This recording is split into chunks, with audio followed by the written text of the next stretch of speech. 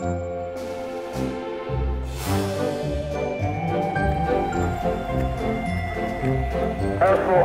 action. This is a pilot for BBC One. They've commissioned it. And if I'd known you were going to choke on that vol au vent, I'd have said something earlier. Pearly Gates, how may I be of assistance? We've worked very hard on it, and our hope is, I suppose, that it would show enough interest, be good enough for the BBC to commission a series. My name is Ritchie and I play Nana. No, this is not curry in a hurry. I'm a 24-year-old supermodel. No, not really. There is enough comedy out there on television that's quite tough or quite edgy, if you like, is the expression.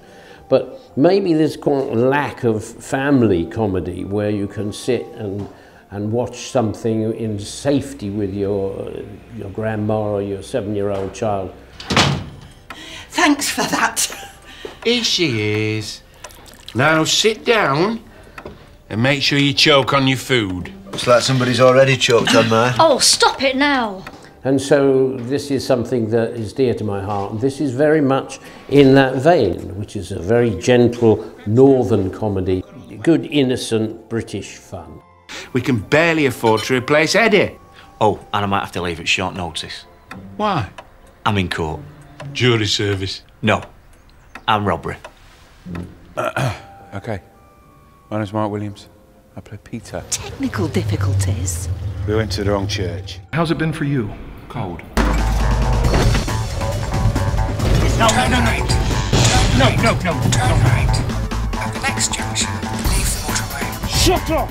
Peter, he's a widower and he has 2 children, Lily and Mikey.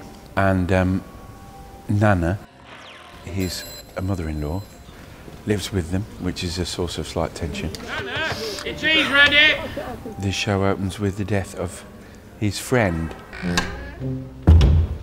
I'm really going to miss you, mate. This episode is basically about Eddie's funeral.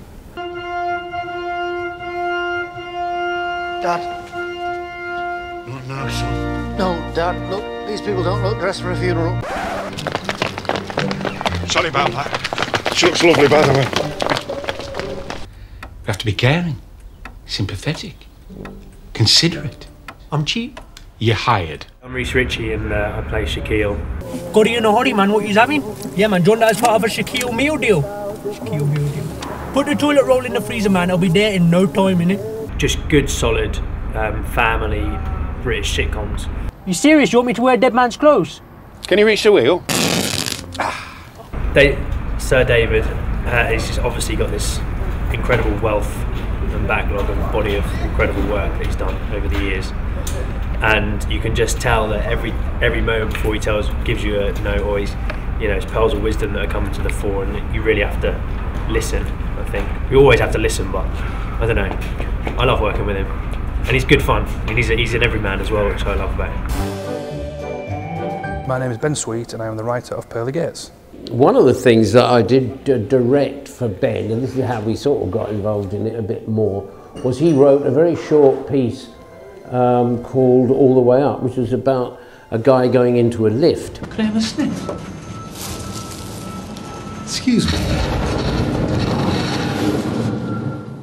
And we sent it off, and it won a few awards. A heartfelt thanks go out to obviously the judges in their wisdom to give this award to the film. And so I said that if we ever got another project off the ground, we would employ the guys who gave their time. And lo and behold, he finally got it off the ground, and here we are, and I'm directing it for him.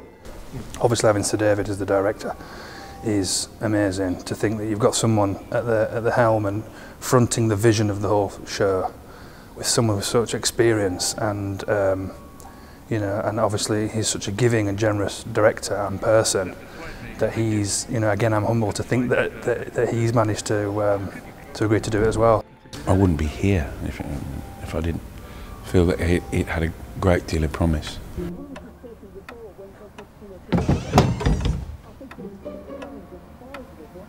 Any calls? Only nature, and that one for me. Thanks for that. There's a lot of heart in it. It's been great fun. We've had a great crew. Everybody has been really good fun, good-natured, great cast. And that is the way to make great comedy. And I hope that's what we've got. Thank you. Nana! It was